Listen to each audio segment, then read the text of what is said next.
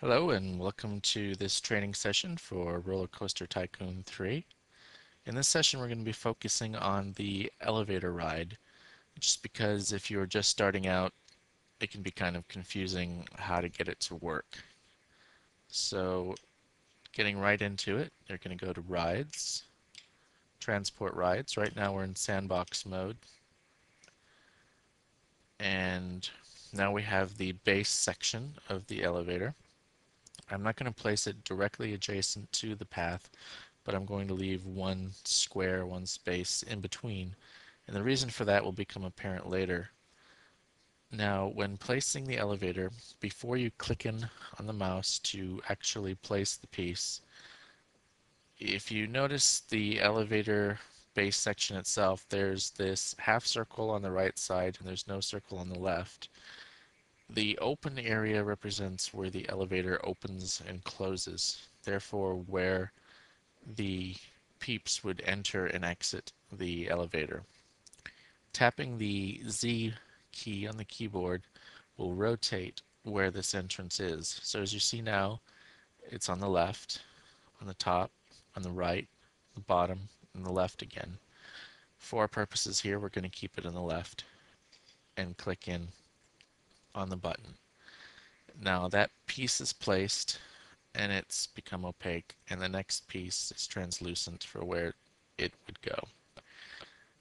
Now, this next piece has not actually been placed, and if you were to close out of design mode here, all you have is the first section, and that's not really going to do much of anything. So we'll go back into construction, and we'll click up to start laying the next piece. Now, when I did that, there was just a click noise. The click noise isn't actually a piece being placed down. If you've worked at all with Roller Coaster Tycoon 3, you're going to get used to a heavier sound, more of a banging sound. That's going to represent a piece actually being laid. The, the ghosted translucent light color is just an indicator of where the piece would go. So at this point I'm going to click up one more time, and now there was the solid sound and the piece is laid. But once again, here's another thing that's a little tricky. You're looking here and it looks like the elevator is going to be 58.44 feet tall.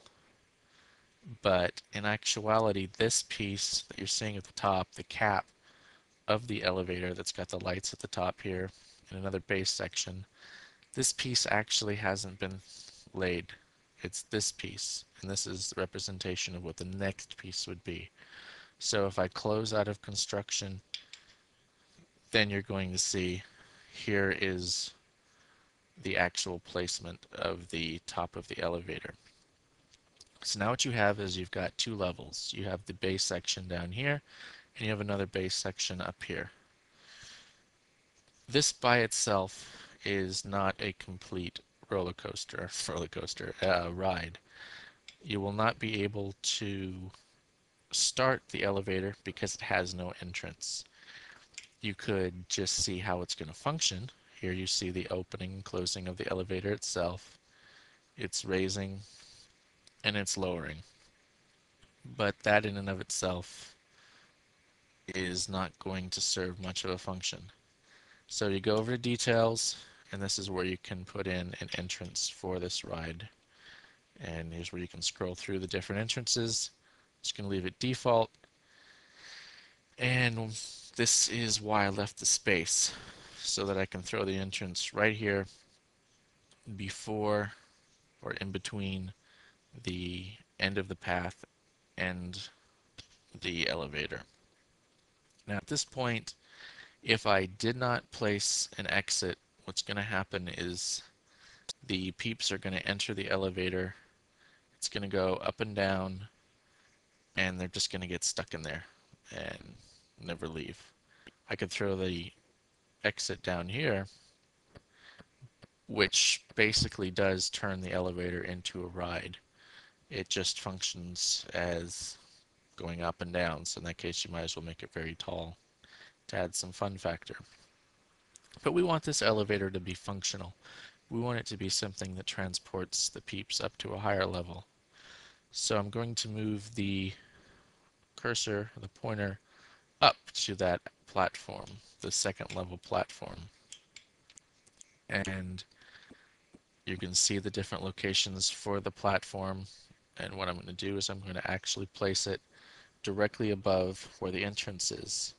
You're not going to see the actual exit platform until you click, but you should kind of have an idea that that's floating. So click, and there we go. There is the exit. So functionally, this elevator is complete. It has all the elements that are necessary. So now we can turn on the elevator and we'll be able to see it function and we'll be able to get a little bit of enjoyment. Fast forward this a bit. It holds 10 passengers, which you can see in car. It's almost full. And that's it. Go back to regular speed here. The elevator has gone up. The doors have opened where we expected. They exit on the platform. And they also get an added bonus of free fall. So there you go. That's all that's required for building a basic elevator.